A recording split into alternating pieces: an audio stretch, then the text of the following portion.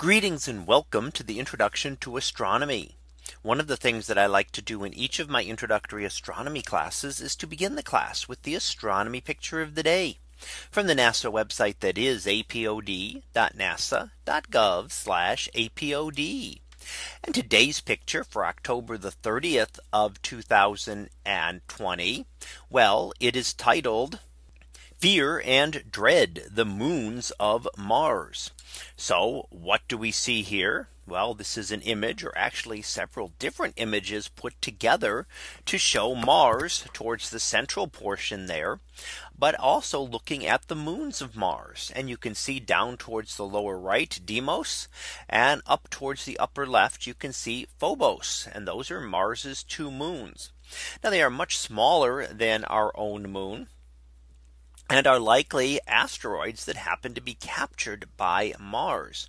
So they have a different origin than the origin of our own moon.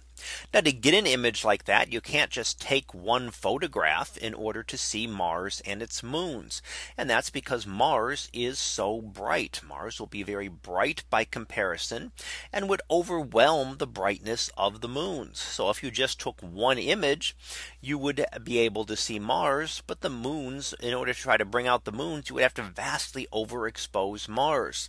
So that was done here in multiple images. You took an image of Mars.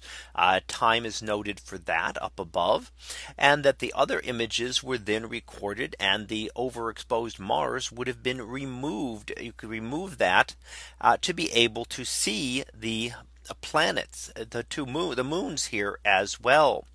Now, Mars's moons, as said, are very small compared to our own moon, and were actually not discovered until 1877. So even though a telescope was developed back in the early 1600s, it took more than 250 years before the moons of Mars were seen. And that's not because nobody was looking at Mars, but simply because they are so small and faint and difficult to see. And it wasn't until 1877 that they were actually first detected and observed.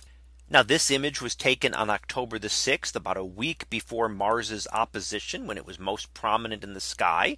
But Mars is still a great view for the next couple of months, when it will rise just around sunset time and be nicely visible for most of the night. So it'll be high in the sky when the sky is at its darkest.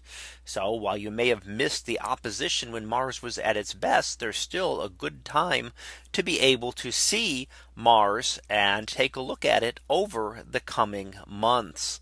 So that was our picture of the day for October the 30th of 2020. It was titled Fear and Dread, the Moons of Mars.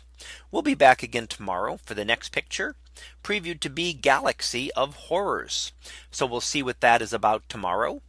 And until then, have a great day, everyone, and I will see you in class.